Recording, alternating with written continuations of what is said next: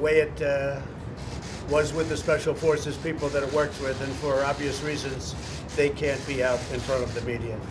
But they did a fantastic job. Conan did a fantastic job. And we're very honored to have Conan here and to have given Conan a certificate and an award that we're going to put up in the White House. Mike, would you have something to say?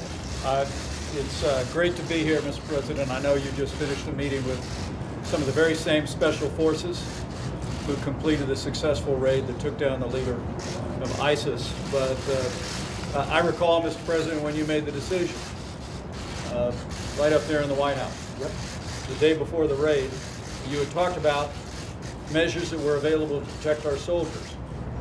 And it had been described to us about the fact that they had dogs that could go in the event that al-Baghdadi had on him an explosive vest, that you put the premium on the safety of our Special Forces.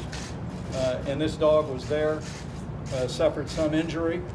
We were able to complete the raid without any American casualty, and so I think having the Special Forces here today, who obviously can't come out in the public, but also having this extraordinary dog here today is all a reflection of our armed forces and the great job that they do. But Conan is really a hero. It's a real joy to be able to help welcome him here to the White House.